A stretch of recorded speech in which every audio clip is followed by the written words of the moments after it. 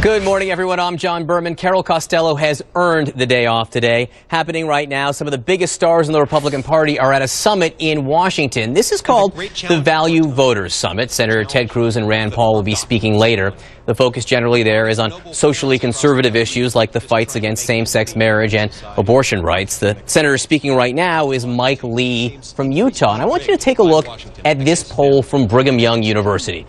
It shows that the favorable opinion of Senator Lee among Utah voters is sinking, dropping 10 points since June.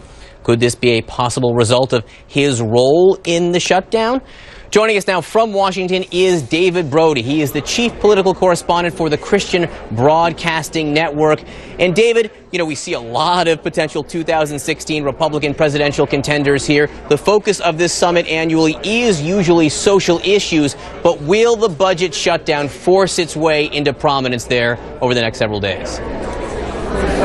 No, there's no doubt about it. As a matter of fact, that's going to be top A, or tier A, excuse me. It's going to be right at the top.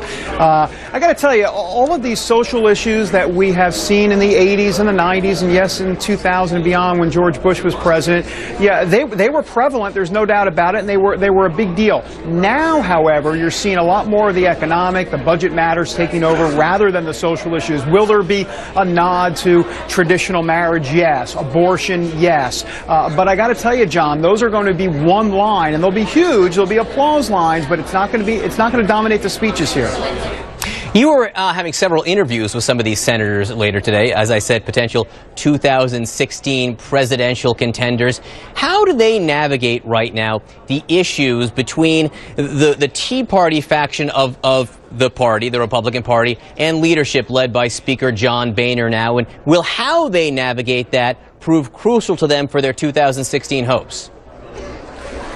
That's a great question, John, and it is crucial for all of them. Look, Rand Paul and Ted Cruz have both pretty much embraced that moniker. Marco Rubio, on the other hand, it's been interesting to watch, and not just because of some of the stumbles on immigration, but he needs to kind of figure out exactly where he's going exactly with this as he looks and has an eye towards 2016. There has been some ties, obviously, to the GOP establishment, and at the same time, he tries to play up his Tea Party cred. So he's not quite sure exactly what role and what world he wants to be in it right now. I think that bears watching. But yeah, we're going to talk to Rand Paul backstage here in just a few minutes, along with Ted Cruz later today. And I got to tell you, one of the key questions is going to be is now what? Now that Obamacare looks like it's going to be a side issue in some sort of budget deal, where do you go from here exactly? And, you know, it's much different being a U.S. Senator than it is President of the United States, and it's a question that'll need to be asked.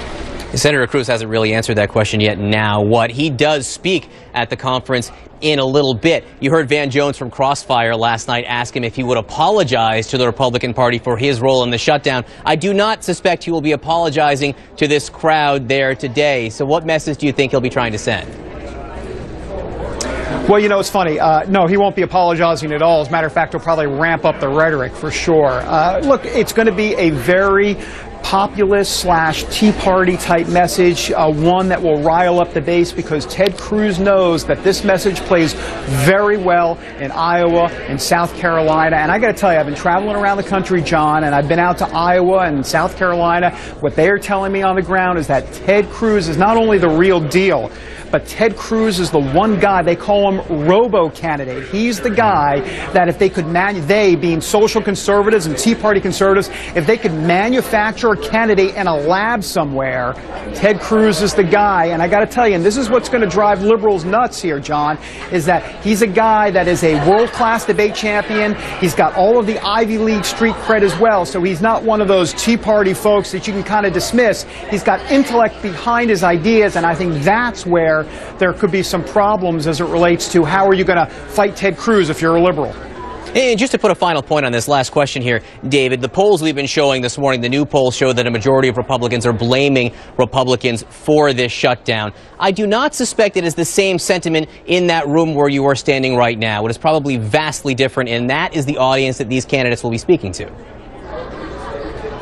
Yeah, there's no doubt. I mean, they think that they're not even looking at it in terms of the Republican Party. They're really looking at it in terms of a conservative, a constitutional conservative fight here. And, you know, I think a lot of folks are missing the end game here. A lot of people think the end game is the Gallup poll numbers or what the Republican Party is going to do in 2014. Look, John, what we are seeing right now is a transformation, or at least what the Tea Party hopes to be, a transformation into a constitutional conservative Republican Party. Is that going to take years in the making? Absolutely. Will it take decades? Possibly, for sure. But here's the thing, John, and this is really important to remember. This is kind of like an intervention. You know, when you have an alcoholic and family members need to get involved, there has to be an intervention. That's what the Tea Party is trying to do here with the Republican Party, saying, whoa, stop the spending, stop being GOP establishment. And this crowd here is on board with that, and that's why you're seeing all of the machinations between everyone here.